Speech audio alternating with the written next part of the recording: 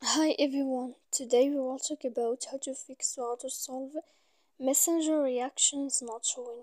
To know how to fix or how to solve messenger reactions not showing, you should just go to settings like this. You will click. After that, in this page, you will go to apps, default apps, app settings. When you will see this list, you will go down to find the application of messenger and you will enter. Then in this page you will go to click for stop. After that you will enter to storage. When you will see this page you will click clear cache. Then you will go to click clear data. And when you will end all this you can turn off your Wi-Fi. So please don't forget to support us by like and subscribe.